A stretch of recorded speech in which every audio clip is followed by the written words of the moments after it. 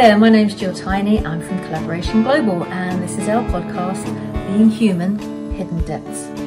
I'm going to be interviewing some of our members from Collaboration Global, and they're going to be sharing with you their extraordinary lives. Although they would probably believe they're just normal, everyday, average humans, but they are extraordinary. A bit like you and me. We all have our story to tell. We've all been through difficult times, and we've come out the other end having learnt an extraordinary amount about ourselves that we can share with others. So I think you'll find lots of things that will resonate with where you've been in your journey as well. I look forward to seeing you on the other side.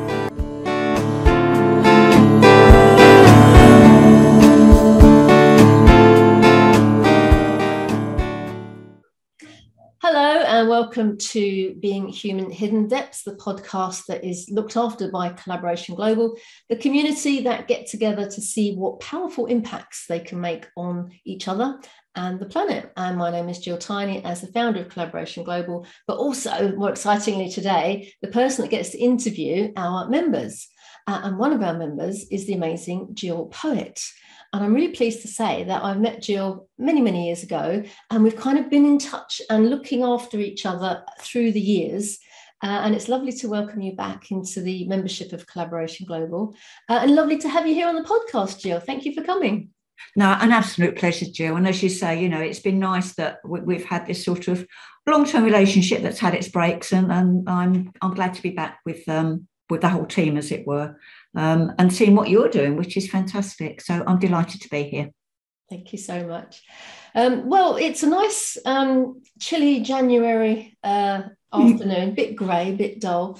This is our session to kind of end the week and round us up and kind of make us feel good about life. And I think this is a perfect topic for me going forward with, it's very easy to get depressed in the world. It's very easy to look at the news, try not to, and think, oh my goodness, there's no hope for us. This is all, we're going to hell in a handcart and it's just not working. And I do think Jill has got this outlook on life of let's make a difference. Nobody is too small to make a difference. And in fact, I think that was the expression you said, no one is too small to make a difference. I'm going to come back to that right at the very end as well. But before we start just talking about you, Jill, just kind of what makes you connected to us? Let's just explore the collaboration, the connection that we have. What made you come into the community? It's all about those values. And although we are coming at it from a slightly different perspective, we are very keen on values. We talk about values as individuals and bringing them into the business. And equally, although you talk about collaboration, it's all about collaboration. You talk about those levels of values and ethics. It's really, really important. So we tend to be focusing on getting our members outward facing, whereas obviously yours is more about people working together. And we encourage our members to work together, obviously, but it's slightly different perspective. Yeah, it's so both got a membership organisation. Let's start the ball rolling. Tell us what your membership organisation is about, and we'll swing back to that again at the end. Tell us the basics so that people have got context from where you're coming from. Yeah, absolutely. There's just two sides to it. It was launched in 2010 as a membership organisation for SMEs, but my passion is small, particularly micro businesses. I love micro businesses. And of course, those businesses with 0 to 9 employees are 96% of private businesses in the UK. So important and often overlooked. So at heart, it's a membership organisation for businesses that want to work in a different way, want to work in a way that's good for their business, but also good for planet and people. So it's a movement for a different way of doing business. There is a criterion for coming on board, but it's not onerous. So there's a little self-assessment questionnaire. We do a little bit of background checks, and we always have a Zoom interview with our members to make sure that they genuinely fit the profile of what we are looking for. So it's people that want to stand up and go, hey, this stuff is really important to me. I might not be doing everything, but I've got those values. It's where I want to go. I want to be part of that better way of business. And you're on the right track as well, isn't it? It's like we never say that we're perfect at everything. We're always on that journey to being better than we were the previous week or month. And I'm very proud to say that Collaboration Global are part of that organisation as well. So I'm curious now, Jill, when, where does it all come from? All of this passion for the planet. When 8-year-old Jill was at school, what was your passion then? What was your, when I grow up, I want to be a... Funny enough, I was one of those people that for many, many years, when I was asked what I wanted to do when I grew up, I just said I wanted to be happy. And I didn't know what that looked like, and I had no idea. I was very quiet, very tiny, very shy girl at school, reasonably bright, not brilliant, but reasonably bright. And I went to an all-girls grammar school and did okay. But I didn't want to I didn't even stay on and do A-levels. I did my GCSEs, and they were O-levels then, weren't they? Yeah. Yeah, absolutely. Many, many moons ago. People can't see the wrinkles, but I am, shall we say I should be retired, but I'm not. Oh, yeah. Working quite hard still. Who wants to retire? That's just boring. Yeah, my very first job was actually in a bank in the city.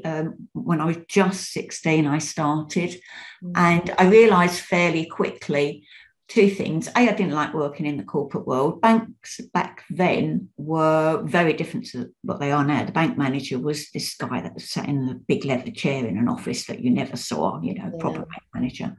Yeah. And I had a bit of an epiphany when bearing in mind, I was just 16. I'd just done O-levels. And I had a bit of an epiphany when they brought in some graduates, and, one young man in particular, who was absolutely useless. And yet he was promoted ahead of me. Mm-hmm. And the bank then, it didn't matter if I was best thing since sliced bread, I couldn't get an increase in my salary. So it wasn't about the salary, it was just about, I know I'm better than him.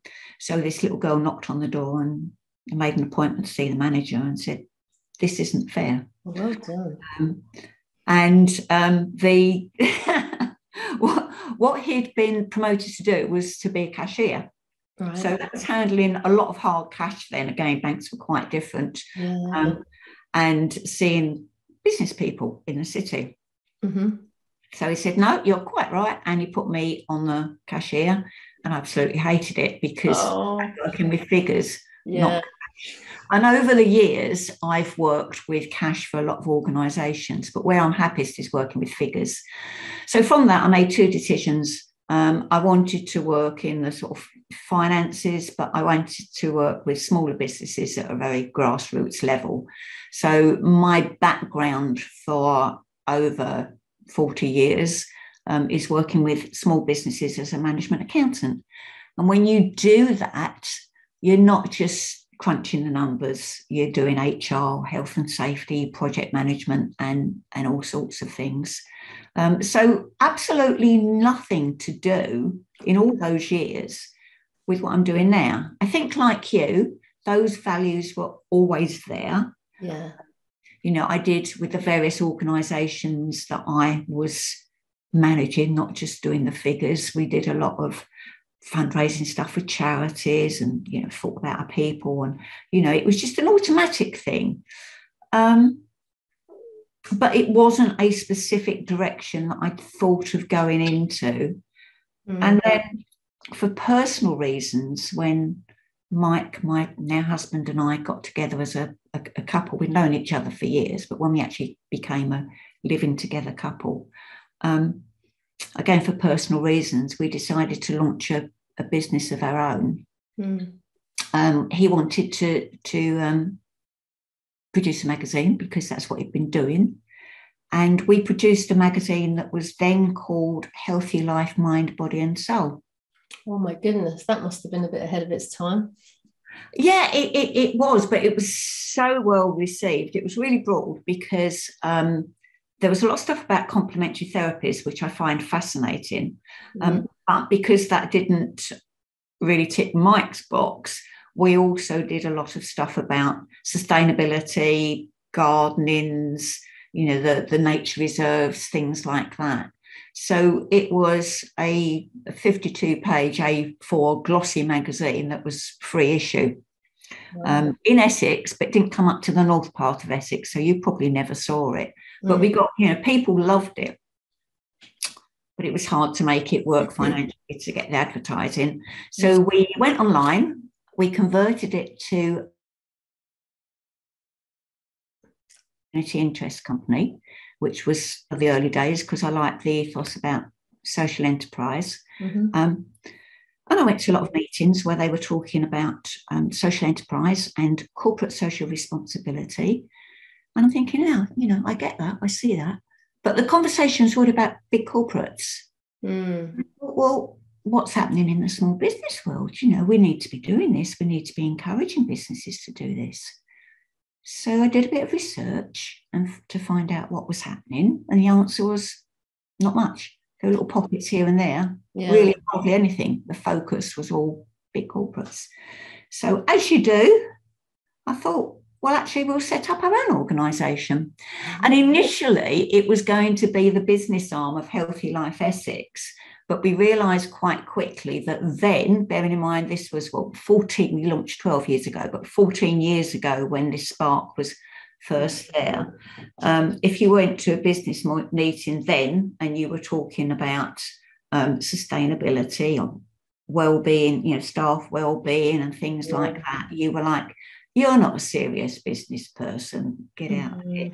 So we separated it up, and even my little KA that was sign written with all the complementary therapies and country parks, and we stripped it all off. So so hence we launched the organisation for responsible businesses in 2010. Wonderful.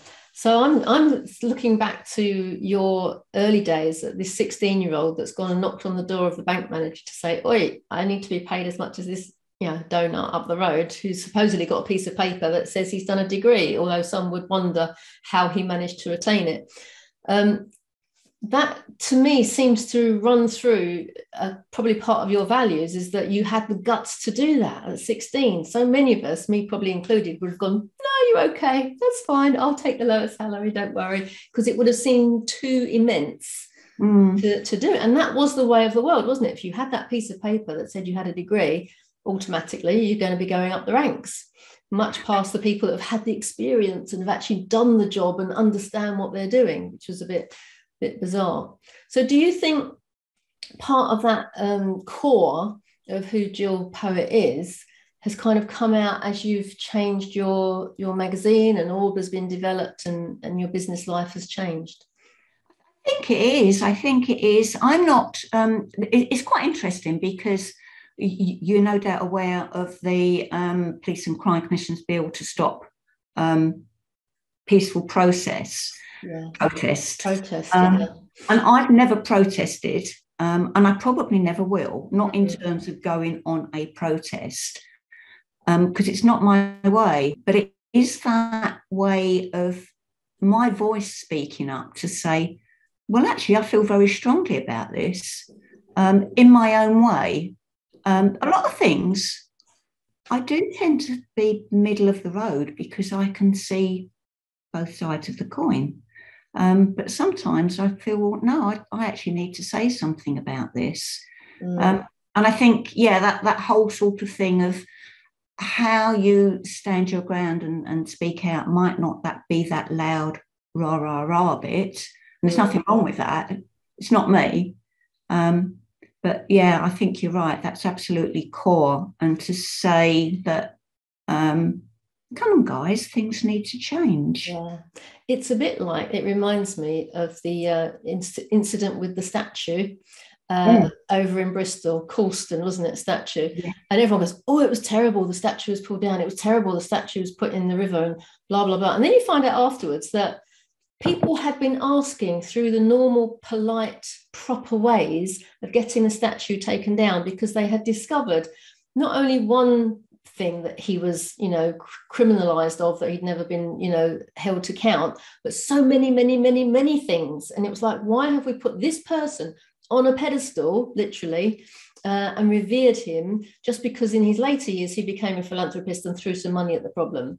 And it was not to acknowledge his philanthropy for the city, but put him in a museum rather than on a plinth, where we admire and aspire to be that sort of person. So you understand why they got so flipping angry and took some action, because they tried everything else. Yeah. And it'd been, no, we'll think about it, maybe not, maybe next year, reapply. And it had been going on for, I think, 12 years or more. Really? It's interesting, isn't it? But I think this is the thing. It's about a perspective, isn't it? And it's not about saying, let's hide our history, because we absolutely shouldn't. But we need to make sure the history is accurate, that we're representing it properly. Yeah. And it's having the right people to admire and look up to and be inspired by. And it's the Churchill quote, isn't it? History will be kind to me because I intend to write it myself. And I think that this is what's happened in the past. Is like, I've done all these terrible things. There's a little part of me that feels a bit bad about it, but I'll pay some money to this museum, I'll pay some money to that university, I'll pay some money over here, and then they'll thank me, and they might put a couple of statues around, then everyone will forget the bad stuff I did before. So it's, we need to kind of have, I'd rather have a statue of Maya Angelou, or obviously Mandela, or all of these great people that have done things. I mean, obviously probably Nelson Mandela might not be the right example, because he did a few bad things in his time, but I think he more than made up for it in the future. So I think that little, so when you were talking about that, is that and I signed the petition that you sent over about our right to protest, and I think that is part of your essence of who Jill Poet is that, if things are wrong, if things aren't going the right way, then I have to do something about it. I have to be the one to, people should be allowed to protest. Here, sign this petition, let's get this to the MPs. So you were quite proactive in getting that out. I was, and it was quite interesting, because I actually thought, I will get some flack on this. There'll be some people that won't like it. Yeah. And hopefully my members will support it, but if they don't, then, because it wasn't, I didn't think it was personal, actually. I just felt that underlies our human rights, and as a responsible business, I would be negligent if I wasn't sharing that information with people. That was my viewpoint, regardless of what other people thought. But actually, the feedback that I got was phenomenal. I only got one person who made some comment about, I'm not sure that you should have used your business channel to share personal views. Other than that, no, people were really grateful that I'd shared it. I think it's awareness, isn't it? I think there's a difference between having a rant on through your business channels or on Twitter or whatever, and kind of, rah, especially as there was quite an ongoing debate around the whole thing, as opposed to, did you know this is happening? If you didn't, you might want to get involved, and here is how you do it, which is in essence what you were saying. Now, I didn't know at that point that there was this bill going through that was effectively stopping us from having the power to protest. Now, I don't think I would ever go on a protest. I'm very much Mother Teresa, who said, I will never go on an anti-war march, but I will go on a peace rally. Yes. And it's that energy and that difference and that change around. But if we don't have the right and the authority to go and protest, then I think democracy is in danger. But on the other hand, people gluing themselves to the motorway didn't quite register, like, like that's a good idea. No, that's a bit crazy. There's a protest without upsetting everybody else's life, but there's a protest that will get you noticed. So there are certain things that you can do, but without upsetting the apple cart, so to speak. It's a very difficult thing to. It is, and that's why I made a point of transparency, saying that, as you know, just just so you're aware, I've never protested, never will. I don't always agree with all the protests, and I don't always agree with their methods, but nonetheless. Yeah. So yeah, that was. I mean, ultimately, people look at the suffragettes, don't they, and say, if it wasn't for them protesting, we wouldn't have got the vote. Actually, they, if you read the stories around it, it was probably World War I that got us the vote, because we were then part of the workforce. And it was wise to give us the vote. The fact that women had campaigned, but some had gone further than most, it's dubious as to how valuable being imprisoned and being force-fed, going on hunger strike, how valuable that actually was. Because sometimes you can take a route, and I tend to agree with your comments about the motorways and things, where actually you rather than bringing people on side, you alienate people. And the people that you're trying to get to hear you and to go, you've got a point, you just, as you say, alienating them. So the government at that point, when all these women were going on hunger strike, and it's horrific, they were kind of boxed into a corner. It's like, well, if we say yes to them now, then who else is going to go down this route and think they can get away with it? And they put themselves into an awkward corner. But because of the war, it was like, oh no, we've got reasons now, we can let them have the vote, and that's fine. It's, well, that's a very simplistic way of looking at it. And if you're listening to this, I know that this is a very simplistic way of looking at it, but I do just think we should have it enshrined in law that we have the right to protest. Just if you want to go and protest, people, take your placards and be very peaceful about it. Absolutely. And don't go down the violent route, which doesn't serve anybody. Oh gosh, we went off on a tangent there, didn't we, Jill? That was brilliant. Again, it goes back to those shared values, doesn't it? Yes. So what would you say would be maybe your top three? Do you know them offhand? No, I don't. That's an interesting question, isn't it? Because I don't think in that context. I think, you have to be true to yourself. And I always say, with the word ethics and morals, that there's a definition that says about accepted standards of behaviour. And it is that whole thing, well, who says what that accepted standard of behaviour is?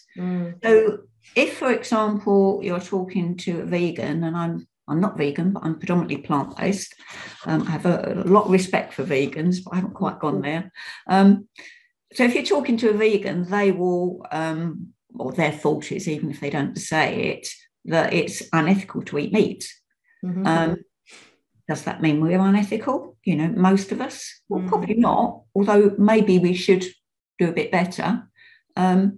Most business owners wouldn't employ people in horrific conditions, or employ children, would make sure that premises are safe. But, we look at things like the Bangladesh factory disaster, with those thousand something people that were killed and others maimed because of those horrific conditions. That sort of thing still exists. And who drives it? As individuals, we do.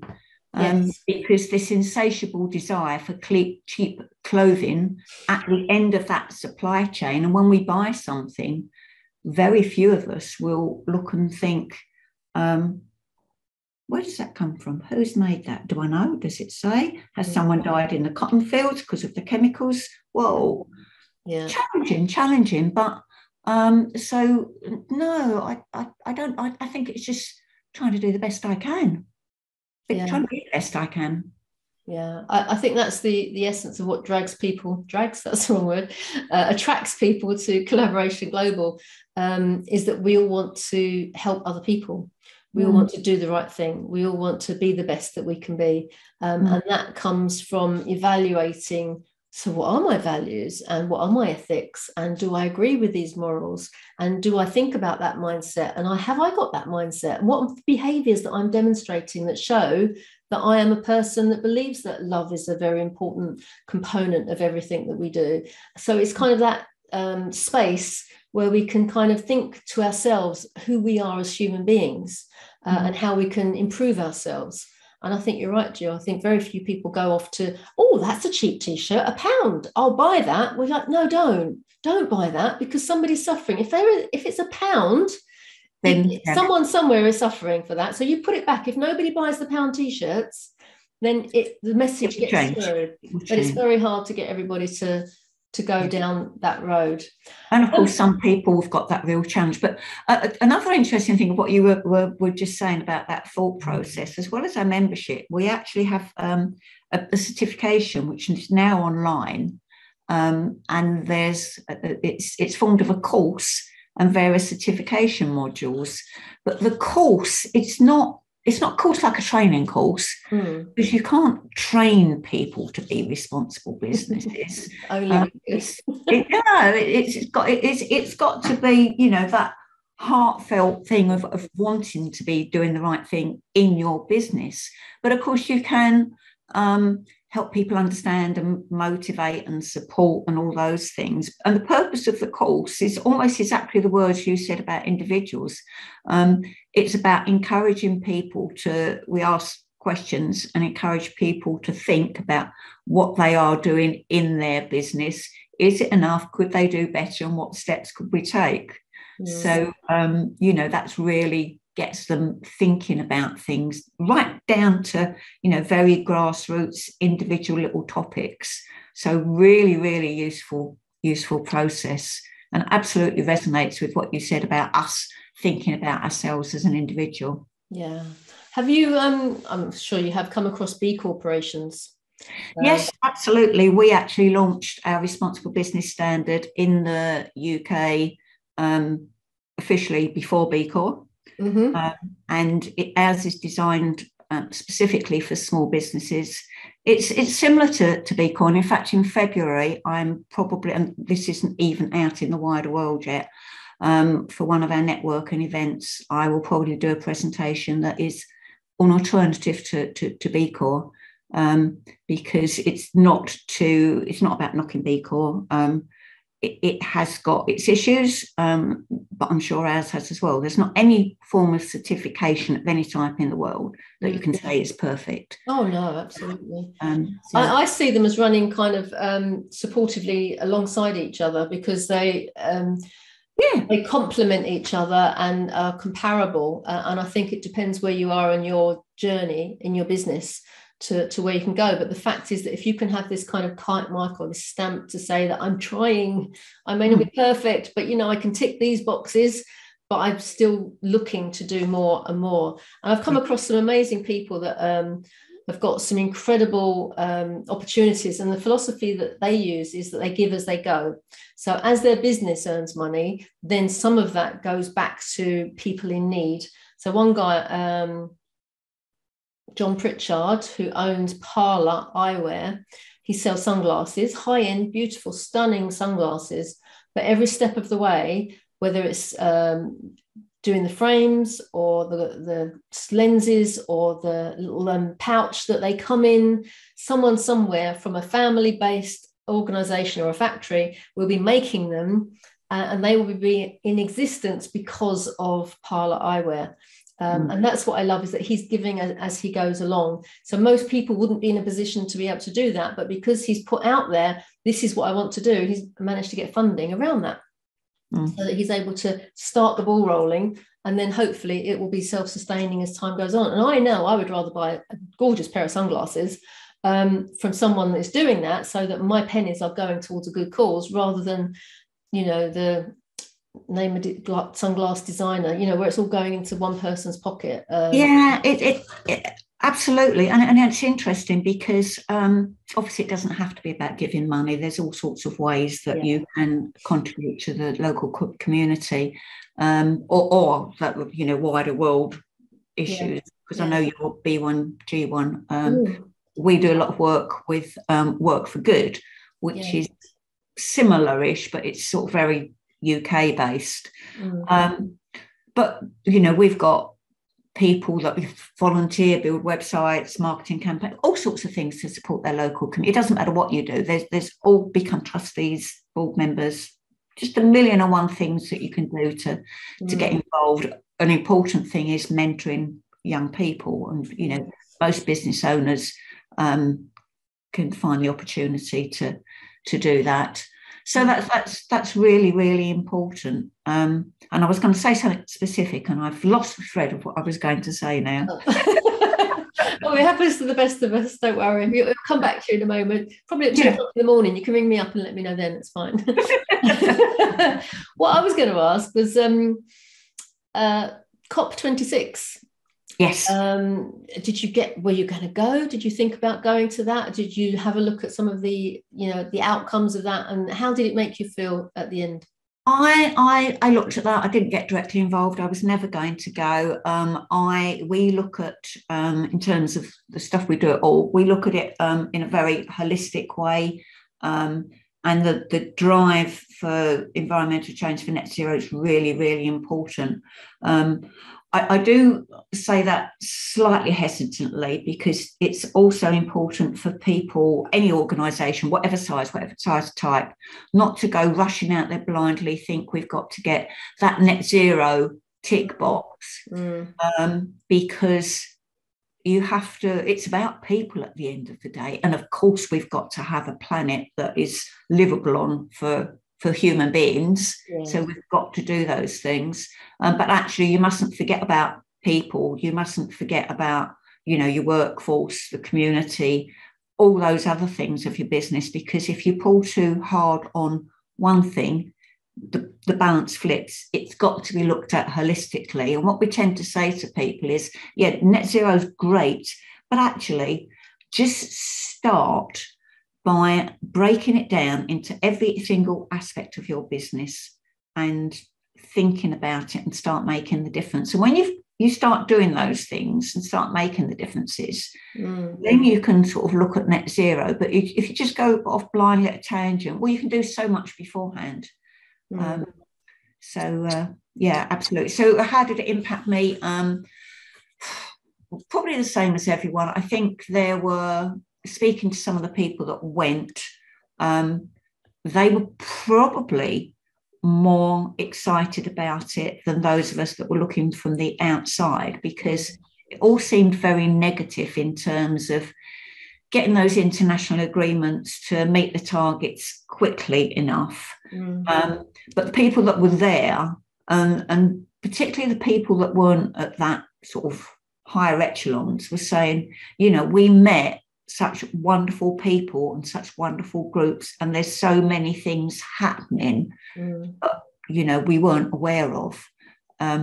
So I think that the thing that COP26 did finally was get people as individuals and small businesses to understand. This is, Greta and David Attenborough, their messages.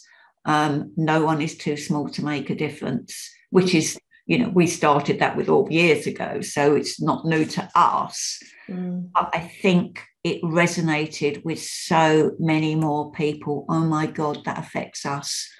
That's going to affect our children and grandchildren. And yes, there are things that I need to do. And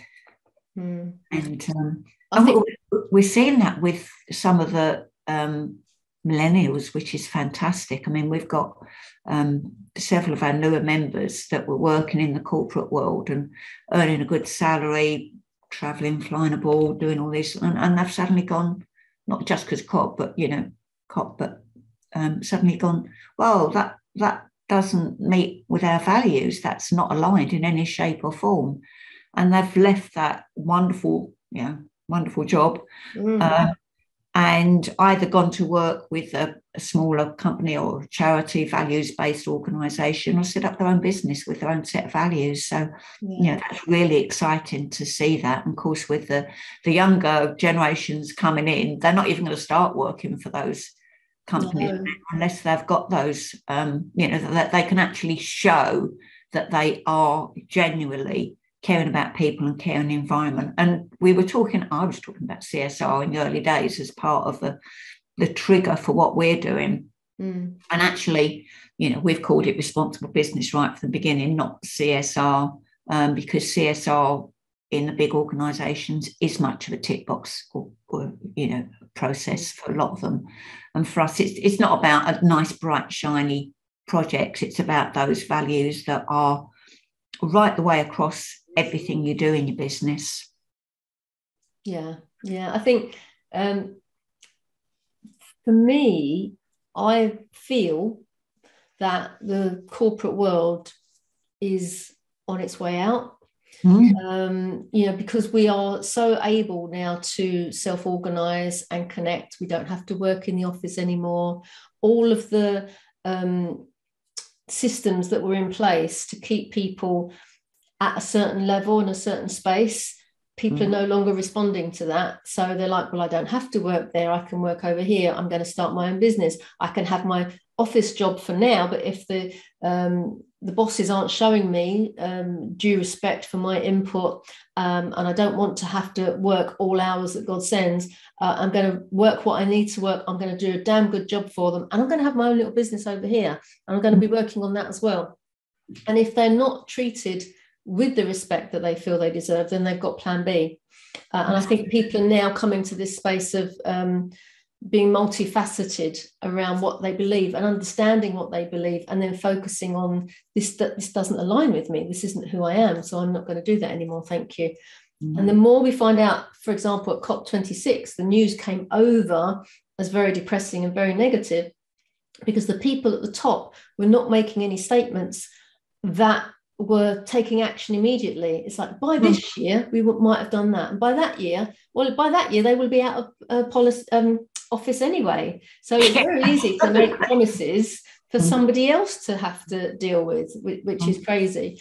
But a friend of mine, she went there, and as you say, there were lots of people outside of that field that never got to be seen on TV that were doing amazing things through ocean cleanup and helping all sorts of people around the world. And she said she was inspired by those people.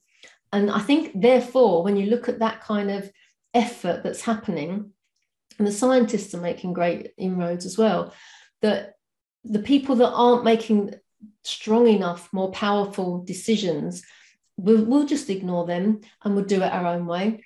And I think that's absolutely essential. Yeah. And I think if people are aware that we're all responsible, as Gina Gardner would say, we need to take radical responsibility for every area of our life, and know that the answers, the solutions to all of the problems are already out there. We already know how to clean up the ocean. We already know how to have free energy. We already know how to get around without having petrol or oil. We know how to have plastics that biodegrade, so we don't have to have this mountain of waste just sitting there, on somebody else's problem. Listening to Simon Sinek the other day, and he said, when people say that they put their rubbish out and it goes away, he said, where is away? All it means is it's not on their doorstep and it's not a problem for them anymore, but it becomes somebody else's problem.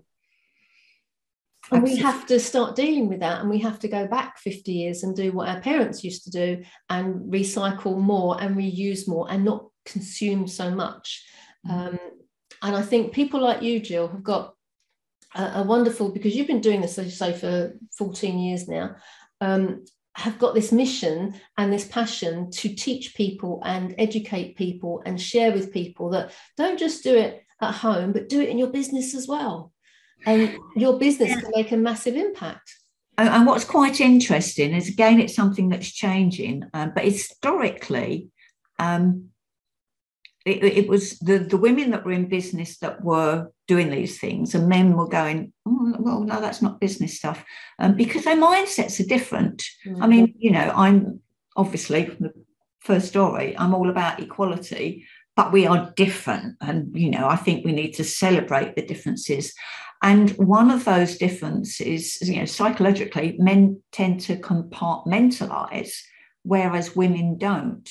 So historically, there's been quite a lot of men that in their personal life, they're a pillar of the community, etc., and go to work, and it's like, I'm at work now. It's all about the profits, all about the bottom line. It's different. And that's been broken down a lot, but that's been the case for a long, long time. Businessmen didn't equate those values in their work in the same way as they did in their personal life. Really interesting. Yeah, it's the classic phrase, wasn't it? Oh, it's nothing personal, it's just business. Yeah, that's right. Whoever said that? That's ridiculous. ridiculous. Of course it's personal. You know, it's, if you're going to be kind, be kind. If you're not going to be kind, then at least admit to it and own up to it. Oh my goodness. Yes, there's so many things that we can do.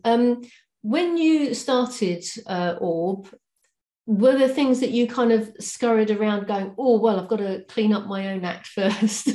Or put it a different way, if somebody was to start out and they didn't have a clue where to start to be responsible for everything within their business, socially responsible, what do you think somebody could start with? There's no one thing. I tell you what's a really useful exercise to get people thinking.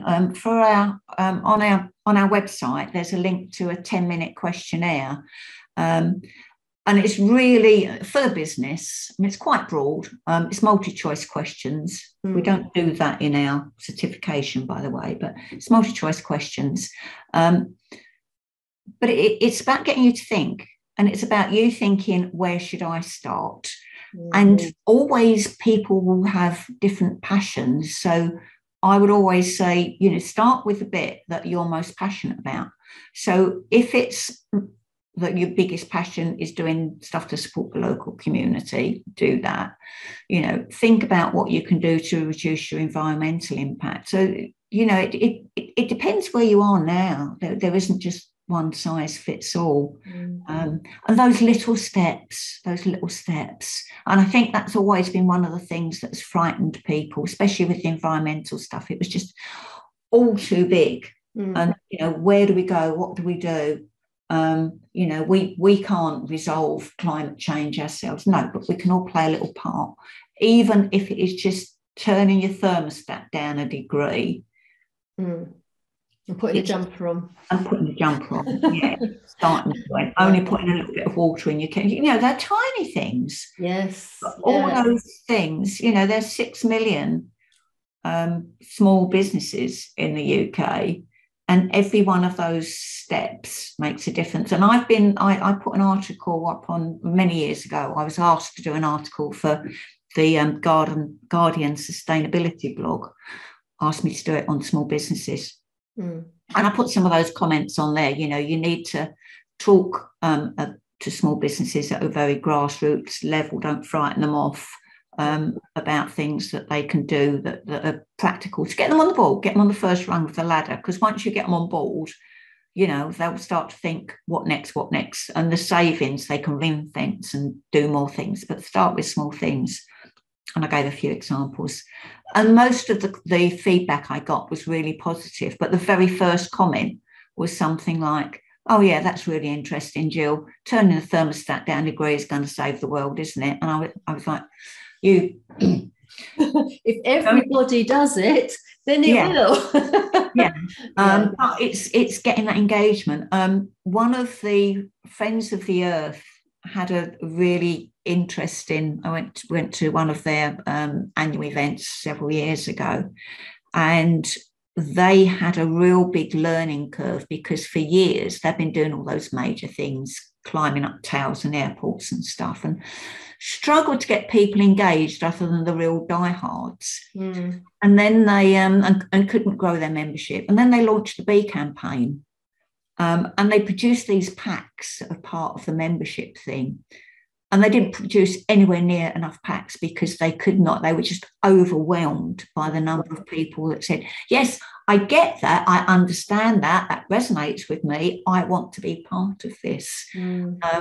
So that whole grassroots approach, just chunk it down into small bits. How do you eat an elephant? One bit at a time. It's just so important. And I think that's, I say to people, I'm not an academic. I haven't got a sustainability degree. I've worked with small businesses 40 years. I get small businesses. So, we chunk it down. And of course, in terms of the stuff that we've got and the certification, I've worked with people that are specialists in the field. The certification has been validated by Anglia Ruskin University. Nonetheless, it's having that understanding, and me sort of knowing the framework that I wanted those bits to sit in that resonated with small businesses.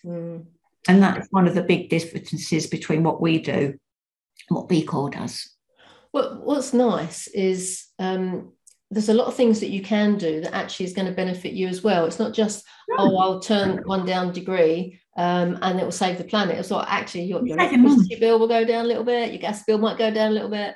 And one of the things that I kind of cottoned on to a little while ago is the stuff we store on our computers, you know, the old emails that are just sitting there. If you go away and delete all of them and delete them from the server as well, then hasn't got to be stored anywhere. Now we know that there are warehouses the size of 20, 50 football pitches that are storing stuff that nobody needs.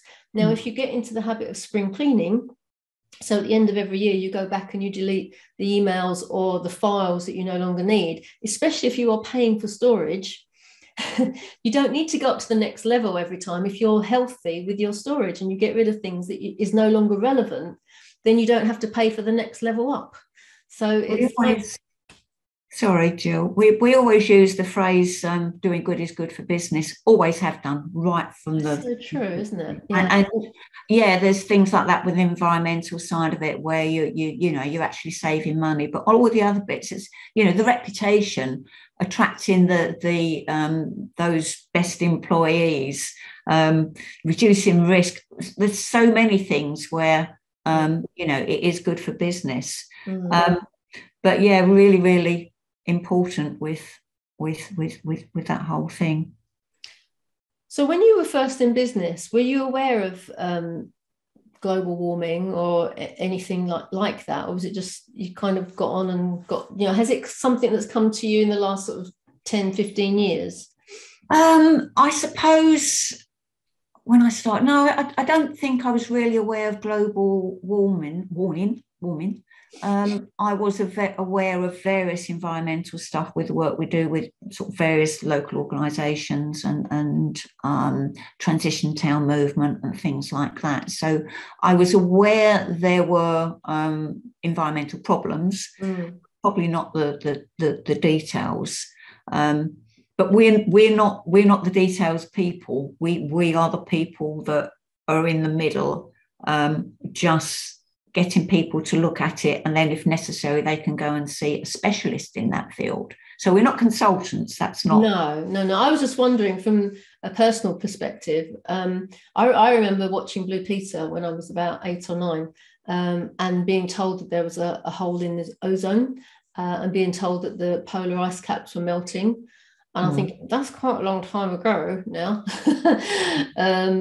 50 years. I just worked it out. 50 years ago. And they knew about this stuff then. Absolutely. Yeah. Even before then. We're still talking about it now. And we're suffering the consequences now when you look at the forest fires. I didn't even realise that last year, or was it the year before? No, it might have been the year before. Canada had forest fires out of control that were the size of the UK. I know. This doesn't bear thinking about. You can't actually really imagine that, can you? You can't get that. And people had their homes gone, their livelihoods gone, family, friends died and killed in these circumstances, and nobody was able to put it under control. And I think this is what's the scary thing, is the weather is not in our control. And if we are of any if we have any common sense at all, we would know that. And yet some people seem to think it's possible. Oh, yes, we can harness the clouds, or we can get them to rain on that bit of that field over there so that we can get more food. We don't need more of anything. We have enough. There's enough to go around. The problem we have is distribution to get the stuff that we're growing to the people that have nothing at all. So this is why it was quite funny when, well, it wasn't funny, the film Don't Look Up. I don't know if you've seen it on Netflix. If you haven't, go and have a little look. No, I haven't seen that. A parody of what the world would do if there was a major disaster like a comet coming to hit the world. Now, it's not so strange that a comet might come and hit the world, because it did in, I think, 1909 or something. It came, quite a big one, and landed in Siberia. So nobody really knew about it because it was in the middle of nowhere. So we kind of went, oh, that was a shame. But actually, had that been in the middle of New York, then millions would have died. So, and that isn't beyond a possibility, because they are coming close to us all the time. And on average, one comes every 100 years. So we're kind of overdue. one. And then the story goes that they were trying to push it off course so it didn't hit us. But then they thought, oh, hang on a minute, this is a comet that's got lots of minerals in it that we could sell. So let's get it come closer to us so we can harvest some of the minerals, and then it'll be fine. Obviously, they couldn't do that. And, spoiler alert, the world came to an end. But it was really interesting that if that film had been made 20 years ago, we would have laughed and put it down to that will never happen to us, because somebody in power wouldn't be that stupid.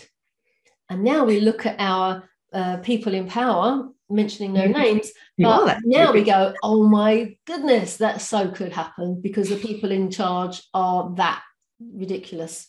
I know it really, really is frightening. And there is so much that not that long ago we thought of that was science fiction.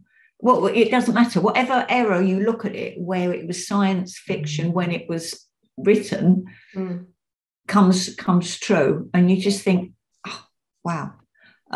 So the most crazy things that could happen that are in science fiction stuff, whenever you've read it, you should never discount it, really.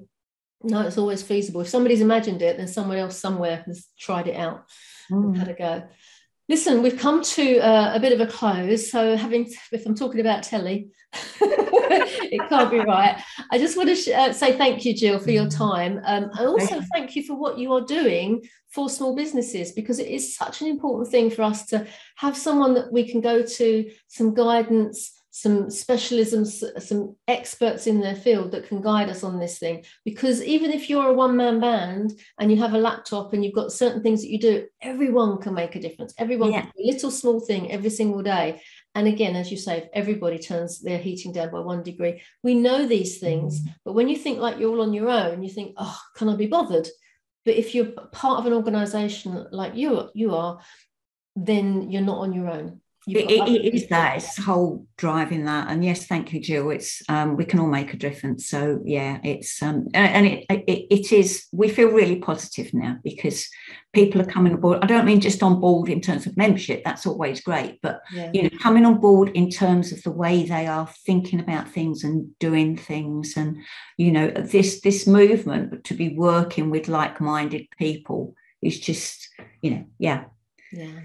So Jill, if somebody wanted to get hold of you, what's the easiest way to contact you? I'm quite easy to be found because of my name. It's Jill with a J, Poet, P-O-E-T. So you can Google me and find me on LinkedIn. But if you want to drop me an email, I use a generic email. So Jill with a J at jillpoet.co.uk. Lovely. Okay. And what's the address of the website again, if people want to have a little nose around? It's orbuk.org.uk.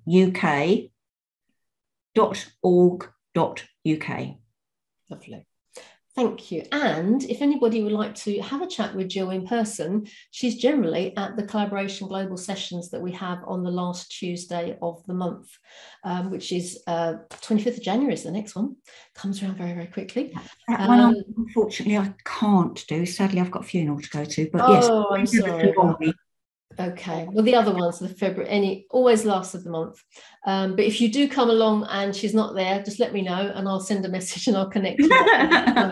Always happy to talk to people about responsible business. As I said, we're not experts, but I always know a person who is. So. Yes, exactly. So yeah, if you want to come along to a Collaboration Global session, you can find us on Eventbrite. Just look for Collaboration Global, or if you go to our website, collaborationglobal.org.